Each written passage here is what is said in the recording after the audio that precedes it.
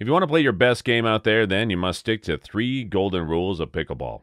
In order to give yourself the best possible chance of delivering a stellar performance when you take the court, you must adhere to these guidelines every time.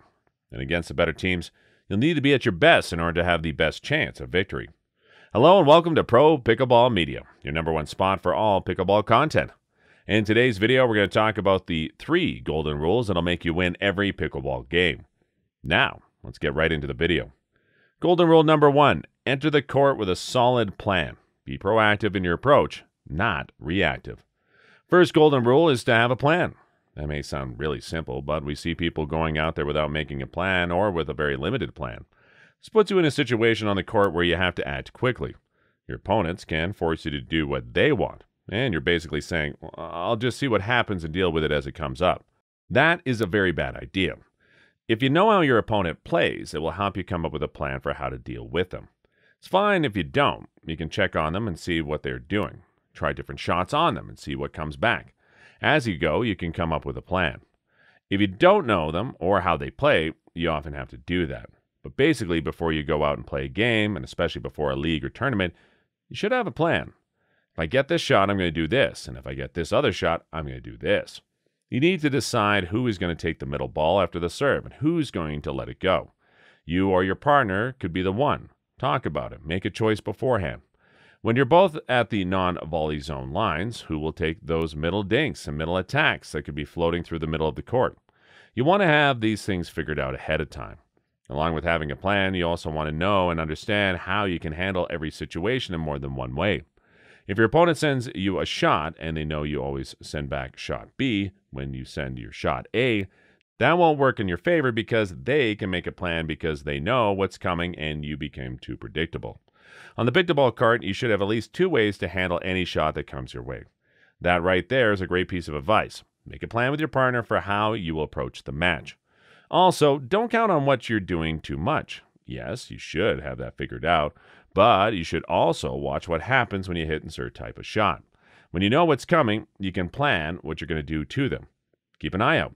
On every point, there's so much information going on. Take it all in. Think about it and make a plan so you have a better chance of coming out on top. Now, before we move ahead, please take a second to like this video and subscribe to our channel so we can keep bringing more informative pickleball content to you. Your little contribution means a lot for us. Golden rule number 2, you should buy time for yourself and take time away from your opponent. Second golden rule winning a strategic pickleball is to always look for ways to buy yourself time and take time away from your opponent. Let us give you some examples. On the return is a great example. You should hit return and then follow it in. Do you have a lot of time to get to the non-volley zone line if you drive the return? No. When you hit your fourth shot, you're probably going to be stuck somewhere deeper than you'd like. A better idea is to hit a slice or a little bit of a lofty return. As long as you get it deep, you're good, because the 2-bounce rule means that you'll be hitting your third shot from further back. Give yourself a little more time to get to that good spot where you can meet your partner 2 up at the net. By the time you hit your fourth shot, you might be a little further away from the line, but you'll be much closer than if you hadn't hit that shot hard. So that's a good way to give yourself more time to move from the baseline to the net on the return. Find ways to buy time whenever you want to get up, because you need time to make that change. So try to find ways to do it. When you're serving, a third shot drop is a great way to come in behind because it's slow. This gives you time to get up there and try to make it unattackable so you won't be attacked once you're up there. Slow is a great way to buy more time.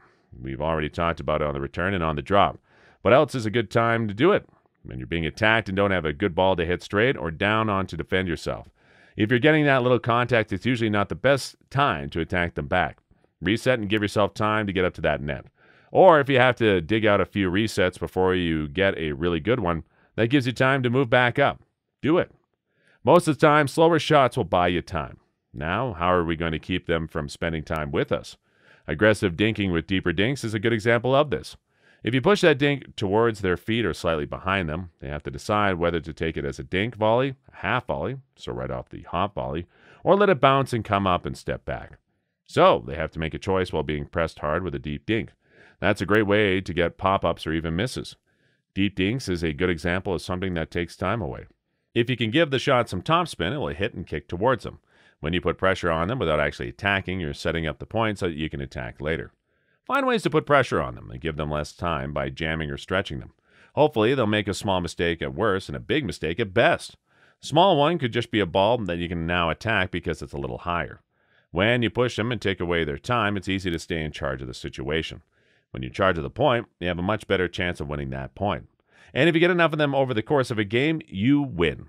So buy yourself some time and try to push them and waste their time. Golden rule number 3, make sure to fully engage your body. Now, what exactly does it mean to have your body fully engaged in your play? Well, it means you have to move your feet, split step, and have good footwork to get to the ball. But you also have to have good footwork between each time you hit the ball. This is called recovery footwork as well. Keep your eyes on the ball as much as you can. This is another important part of getting your whole body involved. With the baseline, it's pretty easy to do that when you have a lot of time because you're setting the ball a long way, and it's also coming back from a long way. Even if you're at the net and you're facing away, you can still see the ball almost all the way into your paddle and off. You can really see full contact because it happens too quickly, but you can see it coming in and going out. When you get to the net, things are a little different. You still want to try to keep your eyes on the ball as much as possible. So it's best to work on your eye tracking speed. However, in quick shootouts at the net, you'll have to rely more on your peripheral vision to keep track of your contact. In fast exchanges, you'll need to keep your eyes on the space between your opponent's contact and a few feet away so you can see when your opponent changes the direction of the ball and can react to it. Because of this, you won't be able to track perfectly all the way to your paddle. If you're digging or facing a slower shot, you'll have the time to watch the ball more closely, which is something you should do whenever you can. Last but not least, if you want your whole body to be involved, you need to breathe. But there is a certain way to breathe. Most of the time, you'll be inhaling when you're getting ready to take your shot or when you're setting up to take back. When you swing and let your shot go, that's when you'll let out your breath. You should do that with every shot. You may need to take a breath between shots, but as you hit, you should breathe in to prepare and breathe out to hit. These are the 3 golden rules of pickleball and how to implement winning strategy during a match. This will allow you to take your game to the next level, become a feared opponent, and play on the best courts.